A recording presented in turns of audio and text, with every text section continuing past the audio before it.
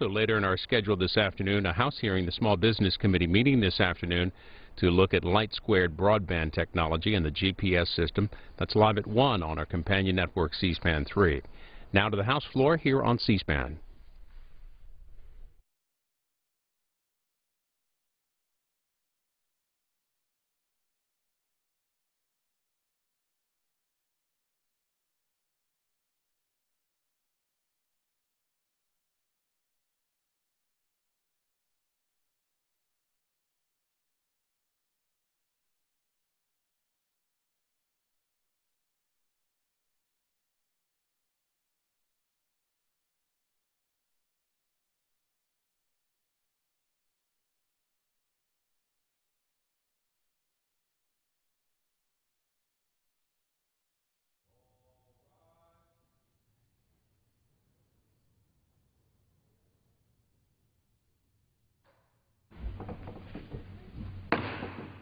The House will be in order.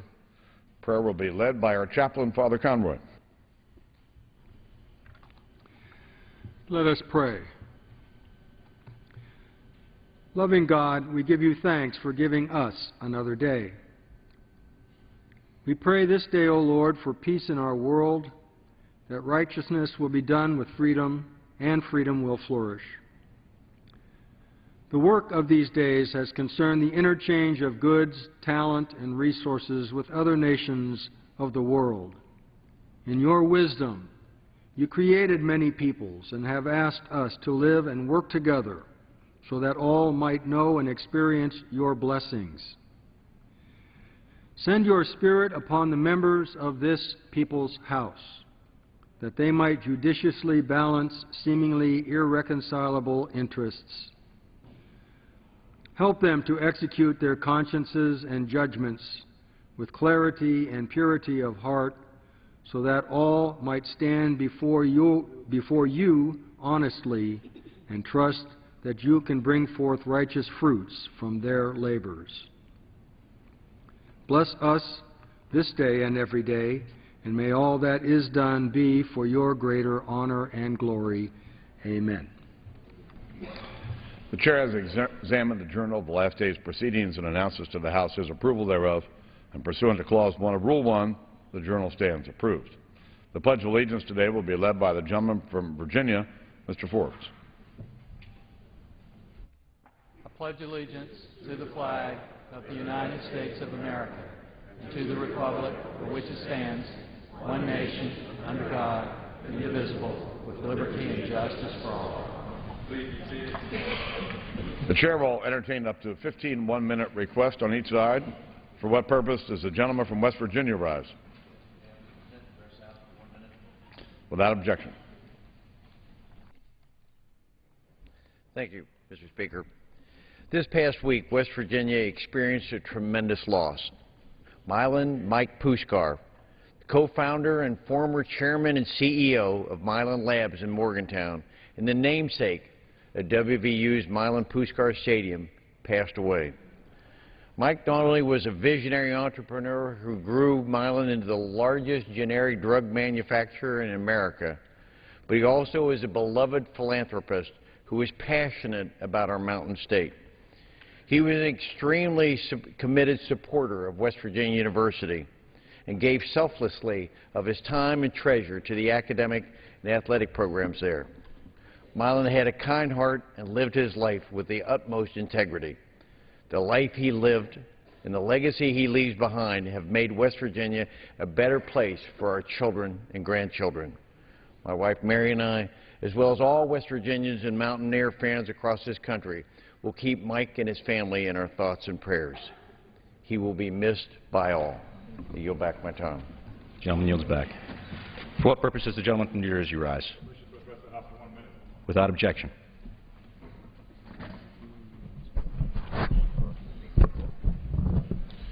Mr. Speaker, I rise today to condemn the violence in Egypt. Months after Muslims and Christians fought for democracy, religious violence continued to plague the country. Worse yet, in post-revolution Egypt, violence against Coptic Christians is rising. This weekend, over 24 people were killed in Cairo, most of them Coptic Christians. Demonstrators had gathered to protest the attack on a Coptic church and other Christian-owned properties. In response, military officials aggressively confronted protesters by driving vehicles into crowds and shooting off live ammunition. In the end, 26 people were dead and hundreds were wounded. This brutal crackdown puts into question the ability of the military government to bring democracy to Egypt and protect its minority Coptic population. These military attacks are unacceptable, and the resulting deaths are absolutely appalling. The Coptic Christians simply want respect for their churches, their homes, and their basic rights. Democracy cannot thrive in Egypt if the rights of Coptic Christians are not respected. The United States must do everything it can to pressure military leaders to end the violence, punish those responsible, and uphold the equal rights of all Egyptian citizens. For what purpose does the gentleman from Colorado rise? Without objection, so ordered. Mr. Speaker, today I rise to honor a soldier who made the ultimate sacrifice and laid down his life for our freedom. United States Army Private First Class David A. Drake. Private First Class Drake enlisted in the United States Army in January 2011.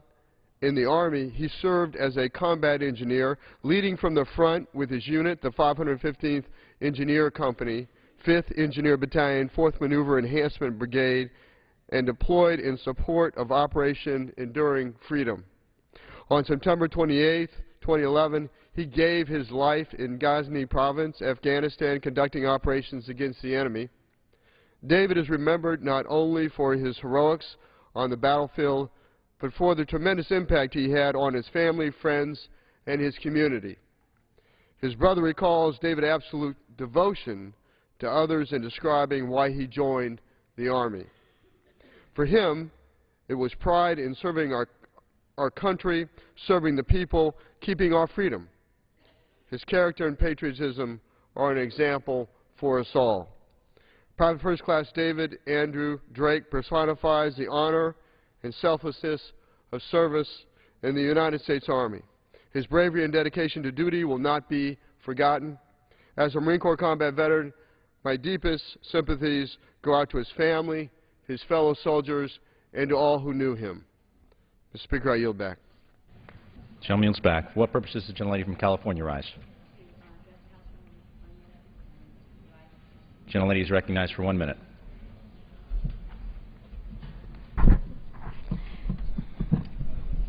Mr. Speaker, I rise today to voice my support for older Americans and pledge to protect the program they have paid into, have been promised, and deserve. Throughout much of the year, we have heard how Congress needs to cut Medicare, Medicaid, and Social Security benefits under the guise of deficit reduction. I reject that premise.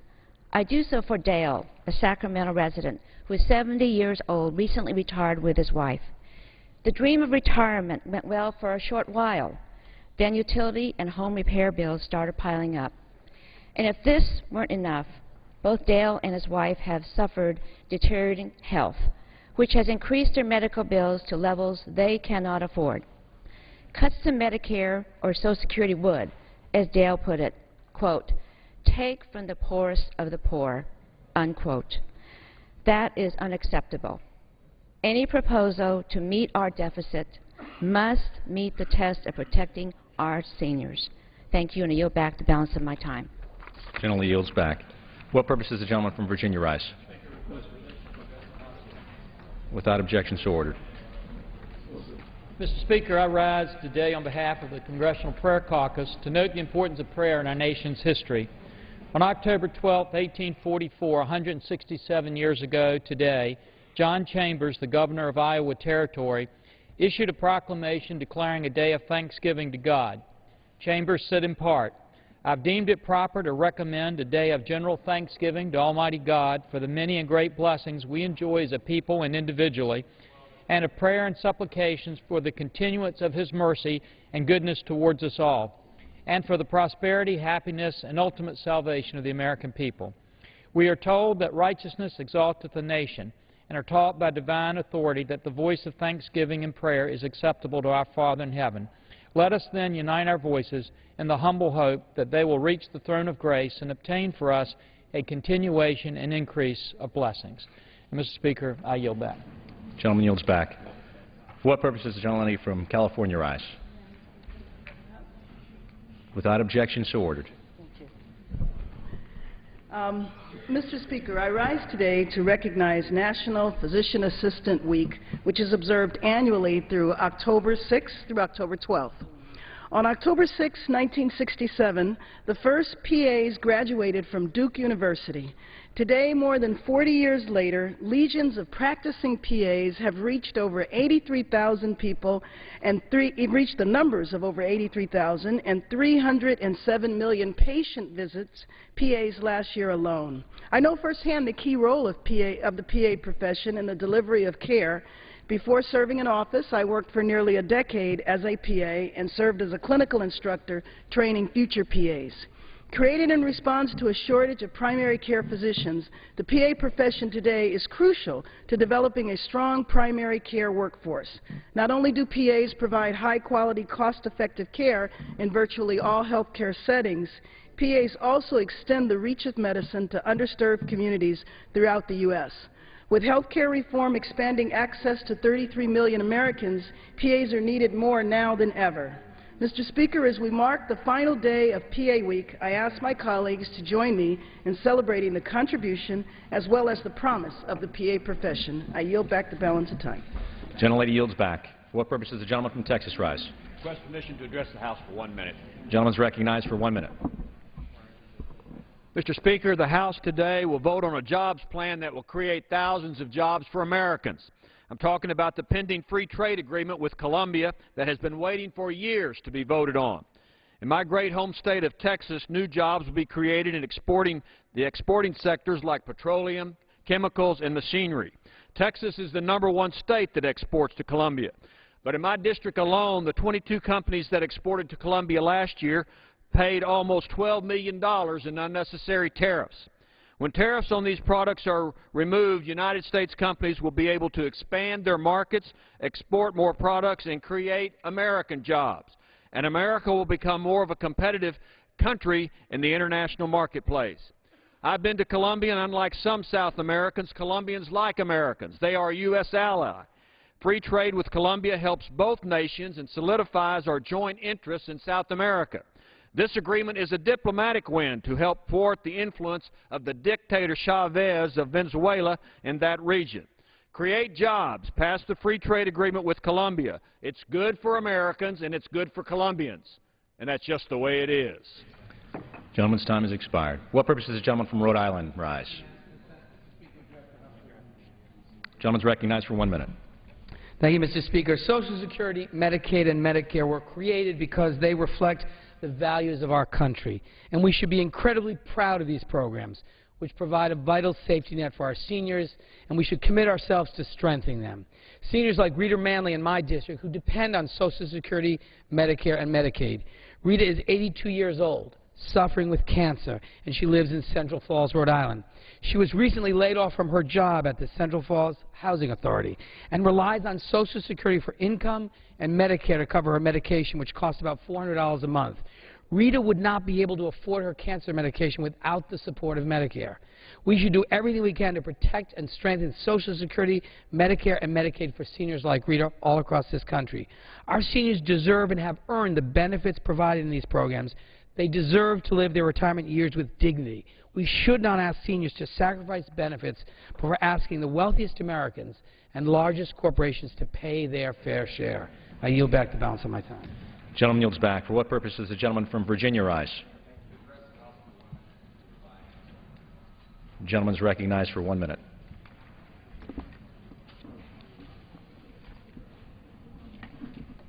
Mr. Speaker, I rise to honor the 39 wounded and the memory of the 17 killed who were aboard the USS Cole when it was attacked by terrorists this day 11 years ago. I had the privilege of representing Norfolk Naval Station, the home port of the USS Cole. On the morning of October 12, 2000, the USS Cole was moored off the coast of Aden, Yemen, and around 11:18 a.m., the small craft approached the port side of the ship and exploded, ripping a 40 by 40-foot gash through the steel of the destroyer. The ship's galley, where the crew was gathering for lunch, took a direct hit.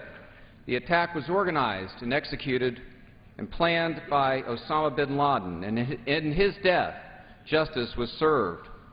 But at the dinner table of 17 American families, there sits an empty chair. What should be a joyous family gathering is tempered by the loss of a loved one. So we pause today, and rightly so, to honor and remember those who stand boldly in defense of America and defense of freedom. We must meet our deep obligation to them, to our veterans, and the families of the fallen. May God forever bless the crew and families of the USS Cole, past and present, and may God forever bless the United States of America. I yield back. The gentleman yields back. For what purpose does the gentleman from Illinois rise? Without objection, so ordered. Mr. Speaker, the Republican budget would turn the American dream into a nightmare for millions of senior citizens, eliminating Medicare, threatening Social Security benefits, and turning Medicaid into a block grant. Those same proposals are now being discussed in the Select Committee on Deficit Reduction. Seniors are terrified, and they are speaking out against cuts. People like Debbie from Wilmette, Illinois, a public school teacher whose husband was diagnosed with MS and forced to sell his business at a loss. She says, "My husband only gets $1,800 a month now. There is no way we'll be able to keep our house and pay our bills. We are worried," unquote. Or Nerlene from Chicago, who lives on her Social Security check, quote, "Medicare helps with my medication. I'm living month to month, and I always run out of food before the next month. I really miss getting the cost of living increase because my rent takes half my income," unquote. Let's listen to Debbie and Nerlene and millions of seniors. Let's reject benefit cuts. I yield back. Gentlelady yields back. For what purpose does the gentleman from Mississippi rise? Gentleman is recognized for 1 minute. Mr. Speaker, I rise today to once again urge the administration to issue drilling permits in the Gulf of Mexico in a more timely and efficient manner. As demonstrated at today's Natural Resources hearing, there is a critical need to correct the regulatory backlog. The long-term effects of the moratorium and subsequent regulatory slowdown will lead to decreased development levels in the Gulf of Mexico, which will reduce oil and gas production levels and associated employment and economic activity in the Gulf South's economy. Recent reports show that up to 20 deepwater drilling rigs could leave the Gulf of Mexico due to the slow, uncertain pace of the permit process. Continued regulatory uncertainty will only exacerbate this trend as operators reallocate resources to other major offshore provinces.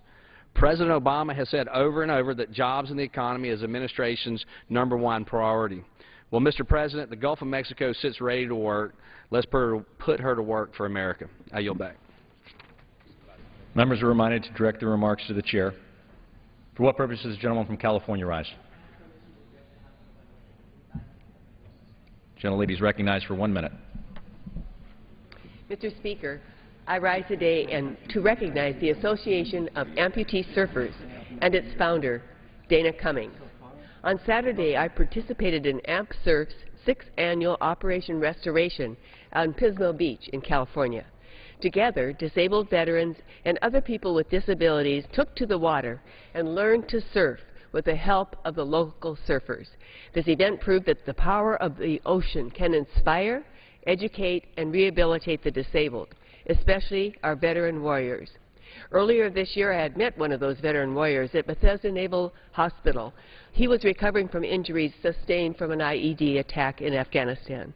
But before he enlisted in the Marines, Cody had volunteered with AmpSurf right there on Pismo Beach, and it was a special treat to see his mother at the beach on Saturday supporting all those in the water as her son rehabilitates. I know Cody and so many others are resolved and determined to get back out in the water, and they'll be able to do it with the help of AmpSurf. Cody's story brings AmpSurf's wonderful cause full circle. Mr. Speaker and colleagues, please join me in honoring AmpSurf and what it does for our veterans and those who share the powerful forces of sacrifice, perseverance, and healing. I yield back. Gentlelady yields back. For what purpose does the gentleman from Missouri rise? Gentleman is recognized for 1 minute. Thank you, Mr. Speaker. The President has proposed the American Jobs Act to get people back to work. The bill will revitalize American manufacturing and invest in infrastructure to create jobs now. It contains proven ideas for job creation that have received bipartisan support, and economists agree. Mark Zandi at Moody's says that passing the bill will create almost 2 million jobs and won't add a dime to the deficit. So why aren't we passing the bill now? Sadly, last night, Senate Republicans stood with House Republicans to stop the American Jobs Act from even coming to a vote. In fact, in 40 weeks in which they've been in control of the House, Republican leaders have never called a vote on a jobs bill. It's time we put the country first in the face of this tough economy.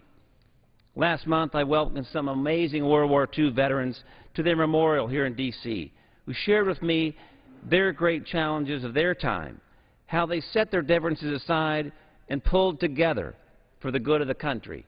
Now, Mr. Speaker, it's time for us to pull together for the good of the country for the great economic challenges we face today. I yield back. Gentleman yields back. For what purpose does the gentleman from Kansas rise? Address the House for 1 minute and revise and extend my remarks. Gentleman is recognized for 1 minute. Thank you, Mr. Speaker. Mr. Speaker, I rise today to praise a not-for-profit organization in Kansas that I recently visited. Cottonwood, located in Lawrence, Kansas, provides a valuable service to our country by establishing employment and living opportunities to individuals with developmental disabilities.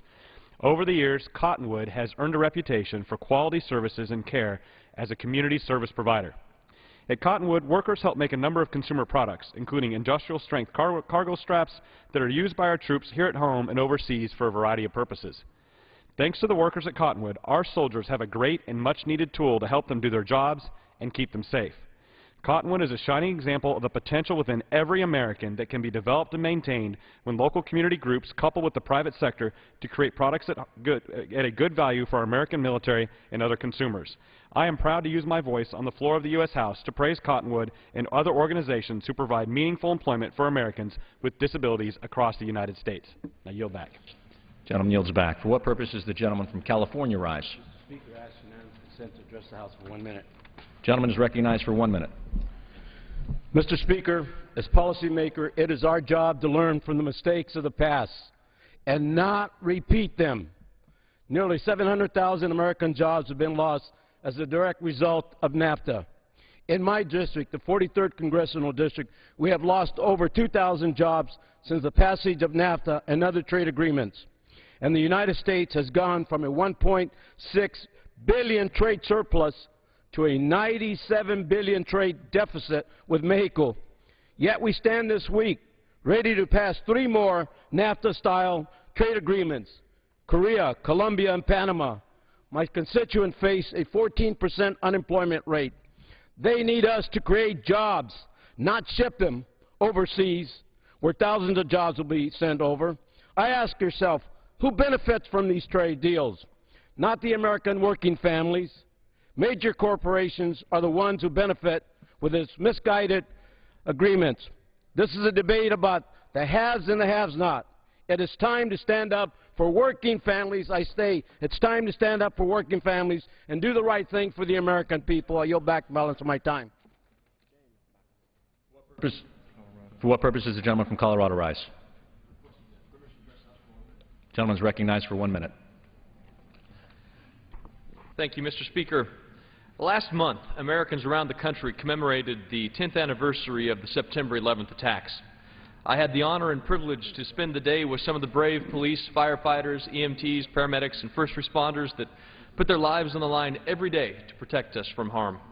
In Berthoud and then in Fort Collins, Colorado, I had the opportunity to speak with local firefighters and police as we remembered the tragedy of 10 years ago and the sacrifice and loss of so many lives. The lapel pin that I have on this morning was lent to me by a friend of mine, Ed Haynes. It's a pin given to New York Police Department police officers in the wake of September 11th. An officer gave it to Ed in 2004. The pin is a reminder of that day and the understanding that police officers and firefighters around the country share. The understanding that every day they go to work willing to give their own lives to save the lives of others. As the 10-year anniversary of September 11th passed, we remembered the victims and the devastation, the fear and the anger of that time. But we also remember the unity, the sense of understanding that existed across the nation in the days after that horrible tragedy. The people that have observed September 11th over this past month, September 11th through today, the people that I saw that weekend, the firefighters, the police, and the citizens remember those days as well. And in today's political environment, we could do well to focus on how it should not require a national tragedy to bring us together. I yield back. Yields back. For what purpose does the gentleman from Kentucky rise? Permission to address the House for 1 minute. Without objection, so ordered. Mr. Speaker, we talk a lot about our different concerns for the future of our nation, but there is one gravely serious threat that exists in every single congressional district and could cripple future generations and the long-term strength of our nation. More than 12 million American citizens, children, 17%, are currently obese. In my home state of Kentucky, the number is even worse, with obesity affecting 37% of Kentucky kids. That's millions of children who are at a significantly higher risk of cardiovascular disease, diabetes, and cancer, millions at risk of having their dreams cut short, and millions who may not get the chance to contribute all their potential to our nation's growth.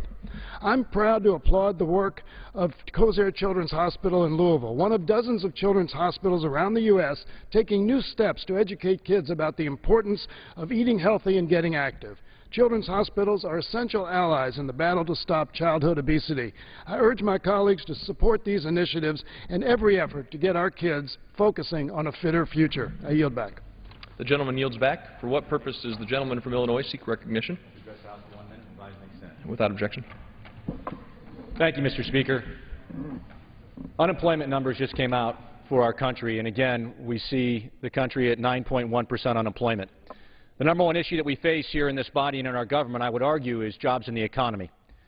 This week we have an opportunity to come together in a bipartisan fashion. The President has talked about the trade agreements with both South Korea, Colombia, and Panama, and I think this is an opportunity for us to be able to level the playing fields to allow the American worker to win. We know that if we level the playing field, the American worker can win, and we know that if we take South Korea alone, this is an opportunity for us to add $10 billion to our GDP. For every $1 billion that we send in exports, we create 6,250 jobs right here at home. 73% of the dollars are outside of the United States and 95% of the consumers. We want to make sure that we're selling American abroad. This is an opportunity for us to put American workers back to work, try to lower the unemployment rate from 9.1% and move the country forward. I ask my colleagues on both sides of the aisle to come together today and this week to pass the free trade agreements and move our country ahead. And I yield back. The gentleman yields back. For what purpose does the gentleman from Connecticut seek recognition? Address the House for 1 minute and revise and extend. Without objection, the gentleman is recognized. Thank you, Mr. Speaker. Free trade deals are not an industrial policy. Unlike most industrial countries in the world, the United States is the only one that has no overall strategy for bringing back the 5 million manufacturing jobs that we've lost in the last decade or reopening the 50,000 factories that have been shuttered. Without enforcing current trade laws or pressuring China to adopt fair currency policies or using U.S. taxpayer dollars to benefit U.S. companies, we are on the losing end of free trade before the deals are even negotiated. Where's the focus on industrial education? Where's the focus on requiring other countries to live up to their trade obligations? Where's the focus on making sure that U.S. taxpayer dollars are spent on U.S. jobs?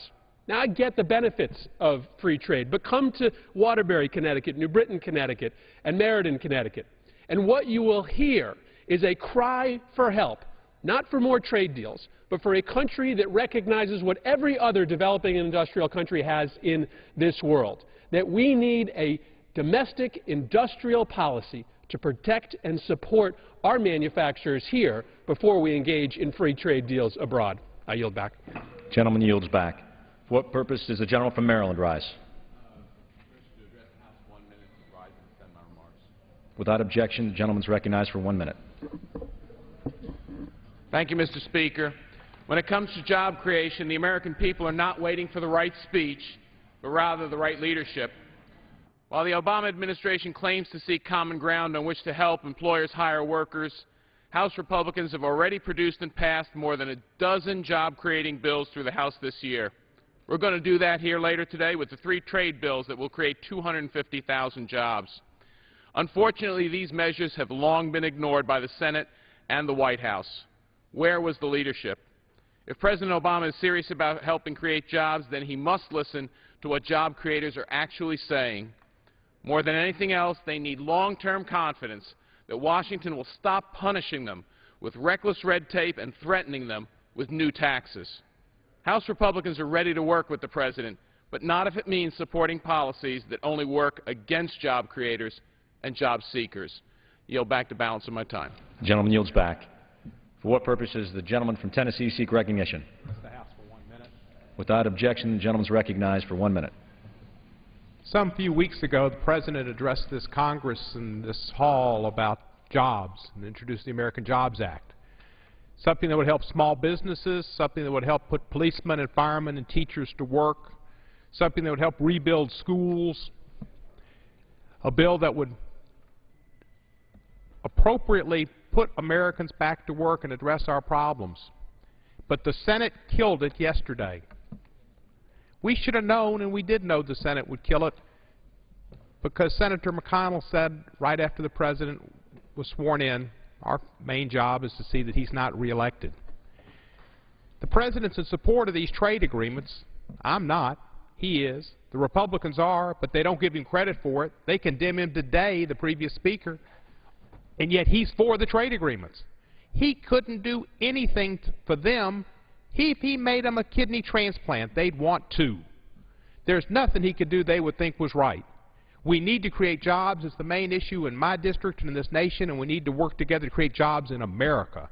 And the millionaires need to pay their fair share. Thank you, Mr. Speaker, and I yield back the balance of my time. For what purpose does the gentleman from Minnesota rise? Address the House for 1 minute. Without objection, so ordered. Thank you, Mr. Speaker. Last night, I was disappointed, though not surprised, to see the Senate fail to arrive at the number of votes needed to bring closure so that the American Jobs Act could be debated. They not only don't want to pass the jobs bill, they don't even want to debate the jobs bill. I thought that was an embarrassing moment for the U.S. Congress, because with 9.1% unemployment, with people who have been chronically unemployed for so long, one would think that we'd want to get down here and talk about jobs, bring forth our ideas, offer amendments, do everything we could to try to help spur the American economy on. And yet, we saw that jobs bill go down. Mr. Speaker, the American people know that Congress can bring things up, and they can bring things up again. And as long as Americans are unemployed at the disgraceful rates that they are today, I hope Congress will never stop fighting to continue to bring jobs bills back to this Congress. The Republican majority in this House has yet to bring a jobs bill. We hope to see one day soon. For what purpose does the gentleman from Texas rise? Without objection, the gentleman is recognized for 1 minute. Mr. Speaker, passing the South Korea, Colombia, and Panama trade agreements will decrease our trade deficit and make it easier for U.S. companies to compete on a global level. Specifically, the U.S.-Colombia Trade Promotion Agreement levels the playing field for Texas exports and translates into a potential duty-free savings of $180 million for this fast-growing regional market. For example, in the district I represent, Texas 22, Schlumberger exported $6.7 million in machinery parts to Colombia in 2010 and paid over $336,000 in duty fees. In Texas 22 alone, over 107,000 jobs are directly supported by over $57 billion in exports. Free trade means more money, money that stays with the companies in America, money that can be used to expand American businesses and grow American jobs.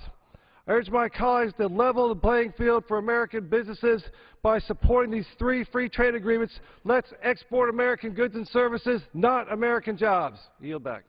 Gentleman yields back. For what purpose does the gentleman from Hawaii rise? The gentlewoman is recognized for 1 minute. Thank you, Mr. Speaker. Mr. Speaker, the trade agreements are front and center for us right now. But I have to ask you, what are you waiting for? We talk about deficits, we talk about debt, we talk about trade agreements, but what is it that really would have an impact? And that is, if you would set for hearing the whole concept of currency manipulation. We have got to address China's manipulation of its yuan. I just came running over from HASC, Armed Services Committee, and one of the issues that was raised there was we have got to do something about the yuan. China is outbuilding us. China is going to try and take over the Pacific. China is building ships. China is doing all of these things that puts our defense and our people at risk. So, Mr. Speaker, I ask you again, what are you waiting for? Let's hear that currency manipulation bill that has 226 of us bipartisan support. Let's hear it. Time to really come to grips with what is truly our problem, how this bill will then affect issues such as the deficit and the debt and increase our GDP. Think about it, Mr. Speaker. Thank you, and I yield back the balance of my time. Gentlelady's time has expired. For what purpose does the gentleman from Washington rise?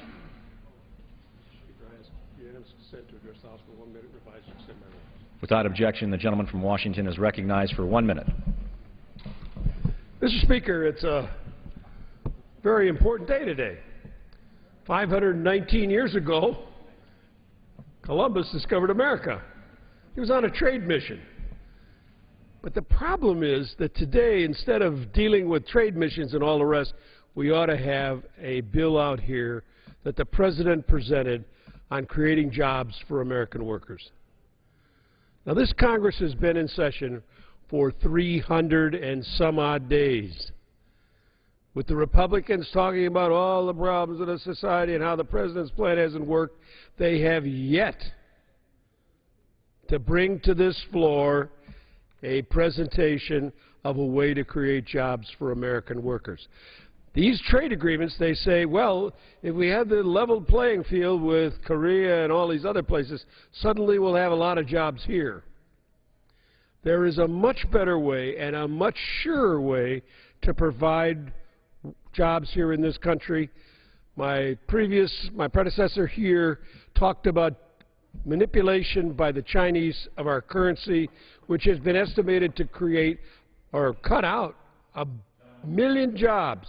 There's other things we ought to be doing today than these free trade agreements. Chair lays before the House a communication. The Honorable the Speaker, House of Representatives, Sir, pursuant to the permission granted in Clause 2H of Rule 2 of the Rules of the U.S. House of Representatives, the Clerk received the following message from the Secretary of the Senate on October 12, 2011 at 9:11 a.m. that the Senate passed Senate 1619. With best wishes, I am, signed sincerely, Karen L. Haas.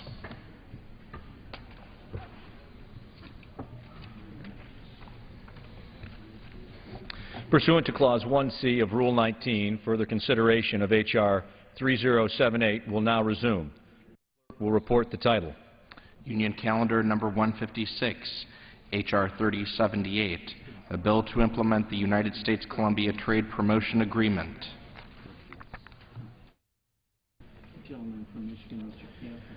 The gentleman from Michigan, Mr. Camp, has 30 minutes, and the gentleman from Michigan is recognized. Thank you, Mr. Speaker. At this time, I yield 1 minute to a distinguished member of the Ways and Means Committee, the gentleman from North Dakota, Mr. Berg. The gentleman is recognized for 1 minute. Mr. Speaker, we've been waiting for this trade agreement for a long time. Every day that goes by without them has been a missed opportunity. At a time when our economy is struggling, these trade agreements mean more opportunities for Americans. They mean more American exports, and most importantly, they mean more American jobs. We've already seen the benefits of trade in North Dakota. Our exports have more than doubled over the last 5 years because of our renewed commitment to free trade. These trade agreements before us today could increase exports by $23 million in North Dakota alone and $13 billion nationwide. If we're serious about creating jobs, if we're serious about getting our economy back on track and allowing the U.S. to stay competitive in a fast-moving global market, passing these trade agreements is a critical first step. I urge my colleagues to join me in supporting them. Thank you, and I yield the remainder of my time. One from Michigan, Mr. Levin, is recognized. I yield 1 minute to the very distinguished gentlelady from California, Ms. Capps.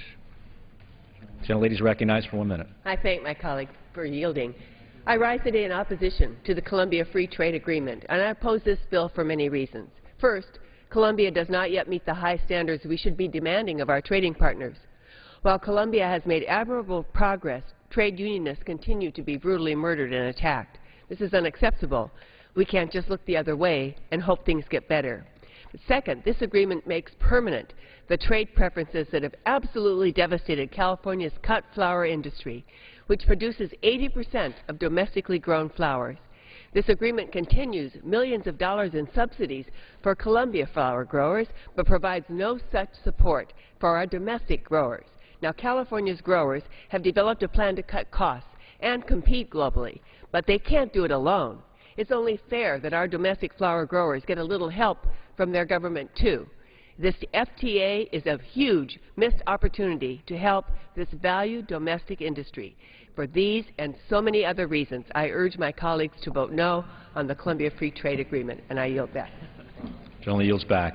Gentleman from Michigan, Mr. Camp, is recognized. Well, thank you, Mr. Speaker. At this time, I yield a minute to a distinguished member of the Ways and Means Committee, the gentlewoman from Kansas, Ms. Jenkins. Gentlelady is recognized for 1 minute. Thank you, Mr. Speaker, and thank you, Mr. Chair, for yielding, and thank you for all your leadership in this area. It has been nearly 5 years since we signed our trade agreement with Colombia, and although I'm disappointed that it took this long, I am so pleased we will be ratifying this agreement today. Once this trade deal has passed, we will finally have what our Trade Subcommittee Chairman, Representative Brady, has correctly labeled a Sell American agreement with the third largest economy in South and Central America. Exports of American goods will increase by more than $1 billion, and the ITC expects our stagnant GDP will get a boost of at least $2.5 billion. Not to mention Kansas wheat farmers can look forward to an even larger share of the Colombian grain market. It's been 5 years in the making, but we are finally here. I urge my colleagues to come together and support the pro-jobs, pro-growth Colombian Free Trade Agreement. I yield back. Gentleman yields back. The gentleman from Michigan, Mr. Levin, is recognized. Now my real privilege to yield 3 minutes to the distinguished member of our committee, Mr. Lewis of Georgia. Gentleman's recognized for 3 minutes. Mr. Speaker, I want to thank my friend and colleague, Mr. Levin, for yielding. Mr. Speaker, I rise in strong opposition to the United States-Colombia Free Trade Agreement. Now, some of my colleagues do not believe that the issue of human rights and the issue of the rule of law should be addressed through our trade policy. Some believe it is not about stolen land, ramshacked homes. It is not about human rights activists whose families and friends were harassed and disappeared. It is not about murdered labor leaders. It is not about a crisis that is only kin to Sudan. Trade for the sake of trade, money for the sake of money. Let someone else care. Let someone else do it. Let someone else work on human rights. Let someone else fight for justice. Let someone else worry about peace, order, and tranquility. All we need to do is find the cheapest, fastest, and easy way to make a buck. My friends, we're mistaken to believe that this is not about us, but the crisis in Colombia affects every part of our region. It affects millions forced from their homes. It helped to create the drug cartels and international gangs. It impacts the cost of crack and cocaine on every single street in America. We cannot ask someone else to address the violence. We cannot leave the question of corruption and impunity to another leader, another generation. We must demand these answers now. If we don't, who will? It is up to us. We can do better.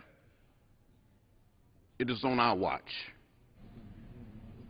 Mr. Speaker, today is a very sad day. we could have taken our time and done it right.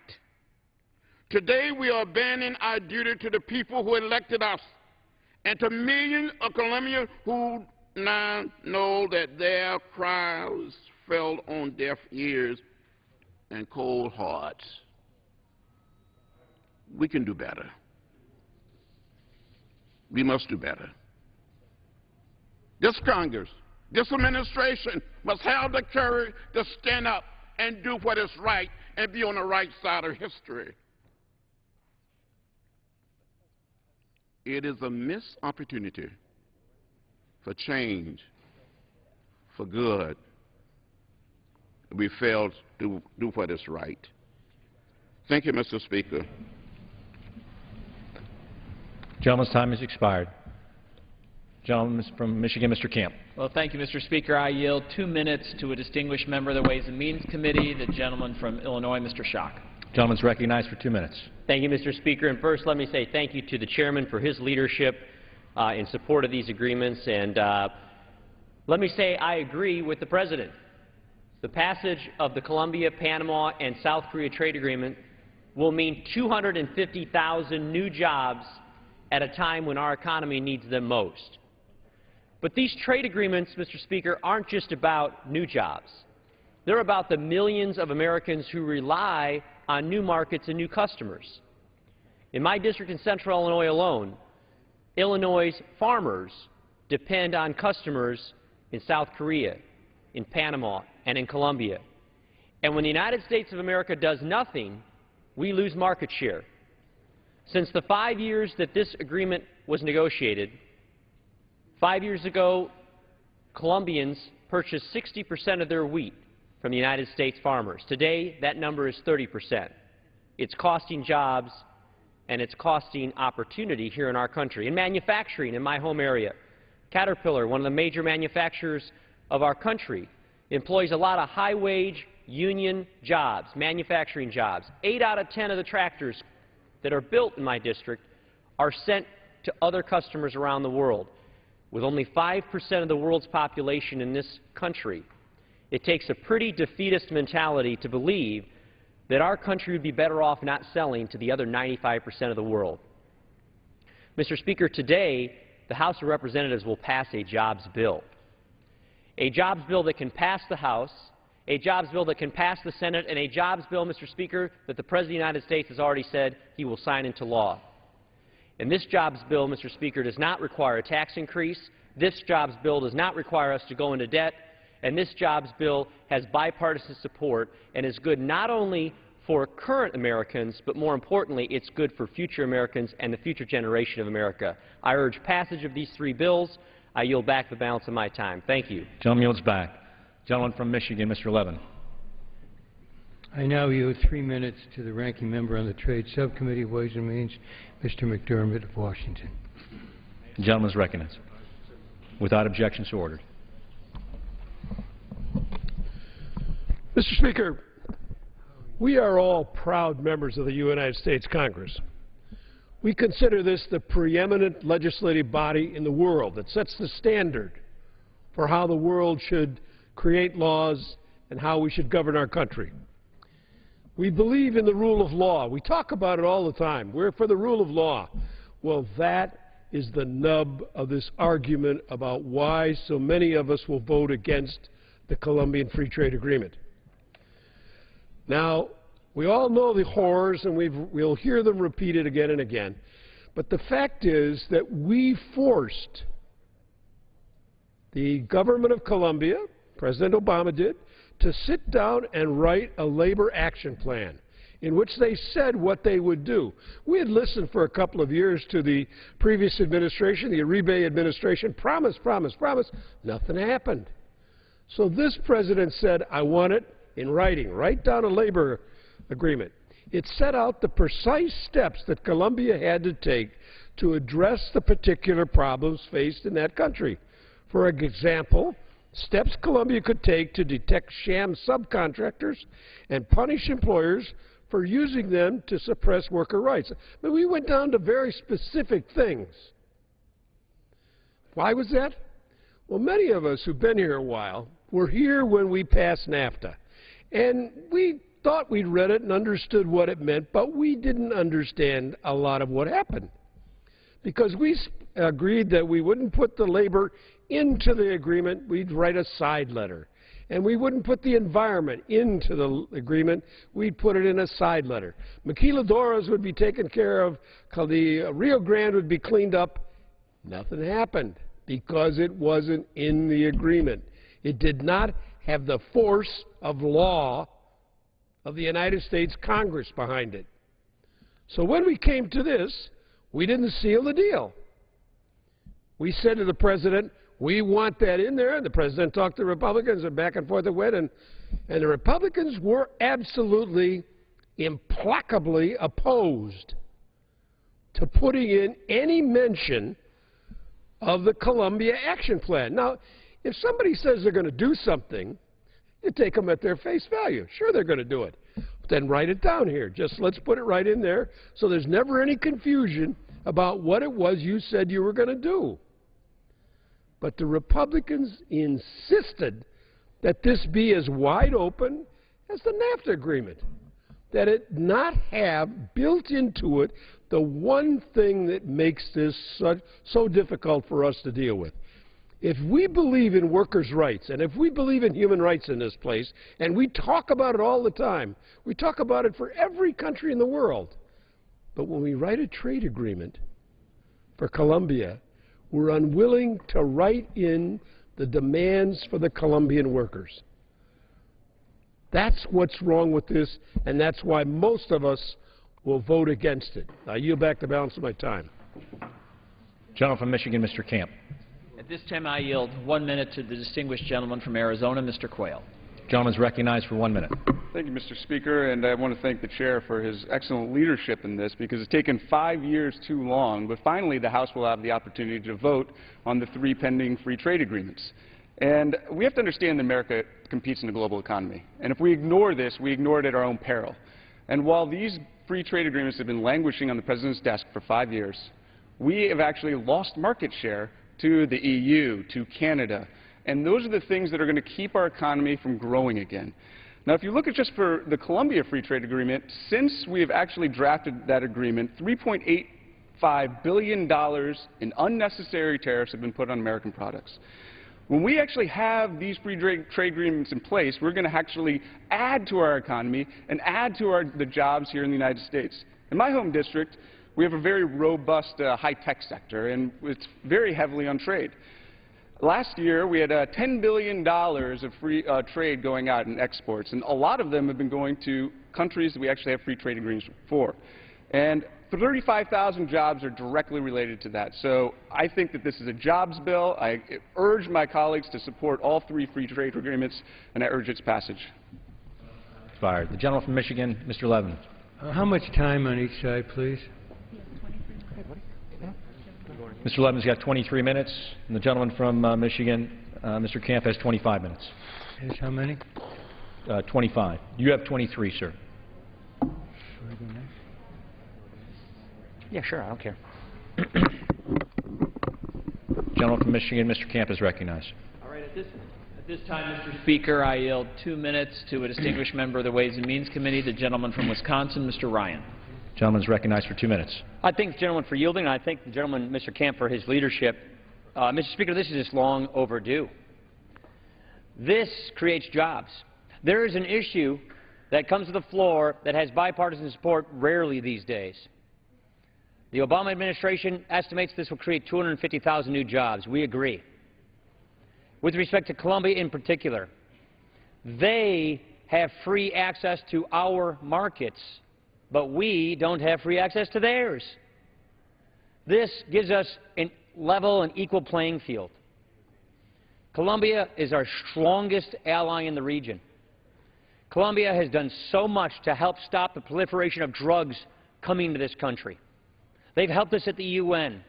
More importantly, they want to buy our products. Where I come from, Mr. Speaker, we make things and we grow things. 20% of all the manufacturing jobs in Wisconsin require exports. $16.7 billion of our agricultural products in Wisconsin in 2009 were in exports. creating 200,000 jobs in Wisconsin alone. 95% of the world's consumers, they're not in this country, they're in other countries. If you're standing still on trade, you're falling behind. All our trade competitors are going around the world getting better agreements and better deals for their exporters, freezing us out. It's high time we pass these agreements to break down these barriers so that we can make and grow things in America and sell them overseas so we can create jobs. That's exactly what these three agreements, especially Colombia, does, and I urge its passage. Thank you. Gentleman yields back. Gentleman from Michigan, Mr. Levin, is recognized. Now my pleasure to yield 3 minutes to a member, a very active member of our committee, Mr. Doggett of the great state of Texas. I thank the gentleman. We need a new 21st century trade policy that encourages more trade without encouraging a race to the bottom in conditions for our workers and the quality of the air we breathe and the water we drink. Trade agreements should not be measured solely with regard to how many tons of goods move across a border, but they must consider the impact on how our workers are treated, how our environment is treated. And that's the very kind of trade policy that President Obama has said repeatedly he's committed to. Trade adjustment assistance is just not a substitute for a new trade policy that recognizes too often American jobs have been a leading American export. All three of these Bush-Cheney trade agreements are deficient, but this one in particular shows just how far those who think that the only thing that matters in trade policy is the volume of goods from one country to another to the exclusion of everything else, how that narrow view insists today that we must have totally free trade with the trade union murder capital of the world. Yes, supporters of this free trade agreement have forgotten it's not free. It's not free to those who attempt to represent workers in Colombia. Last year, 49 trade union members were murdered in Colombia, and this year it's already up to 20. Human Rights Watch has just reported that there is virtually no progress in securing murder convictions. They got 6 out of 195 union member murders that were actually convicted. In 9 of 10 cases, the Colombians haven't even identified a suspect in these murders. You can talk of an action plan, and that's fine, but it's just like talk of a new trade policy. It's just talk and nothing else. This agreement denies any enforcement provision on the action plan that would make it actionable. LULAC, the League of United Latin American Citizens, opposes this agreement, quite rightly calling for a new American trade policy that promotes living wages and sustainable jobs, encourages human rights, labor standards, and a healthy environment, not only here, but among each of our trading partners. Instead, today's agreement emplaces the principle that violence against the very people who make the goods being traded will be disregarded, will be overlooked, if only we can increase the trade volume of what they make. Reject this misguided agreement. I yield back. Gentleman yields back. Gentleman from Michigan, Mr. Camp, is recognized. I yield myself such time as I may consume, just to clear the record up that obviously the murder of any citizen in any country is something to be avoided, but let's just set the record straight that the homicide rate since 2002 against union members has declined 85% in Colombia. I think this is an example that the efforts of the Colombian government are succeeding. And the homicide rate for the general population has declined by 44%. And it's now, and kidnappings as well have declined. The ILO has also removed Colombia from their labor watch list. They did that in 2010. And recognizing their collective bargaining rules, recognizing the measures they've adopted to combat violence against trade union members. And so we have a very different picture being painted by the reality there. I would also point out that 3 main labor confederations have called the Labor Action Plan the most significant social achievement in Colombia in 50 years. And with that, I yield a minute to the distinguished gentleman from Florida, Mr. Diaz-Balart. Thank you, Mr. Speaker. I want to thank Chairman Camp. I thank not only for that great explanation that he just did, but for bringing. I keep hearing a lot about the horrors of Colombia. A couple facts. Because of the Andean Trade Pact Preferential Act, Colombian goods that come to the United States already basically come almost tariff-free. This would even it out, so our products created by American labor here can go to Colombia with the same preferential treatment. Fact number one. And fact number two, the chairman just talked about this. I keep hearing about this Colombia, which is really, frankly, a caricature, an offensive caricature of what Colombia really is. As if we can just throw these things out there, pretending that it doesn't mean anything. Colombia is a democratic ally, Mr. Speaker. They have taken incredible steps to move forward to lower violence, to lower crime, to lower narco-trafficking. They're even now training police forces across the world, including Mexico, in their fight against narco-terrorism. It's an offensive caricature that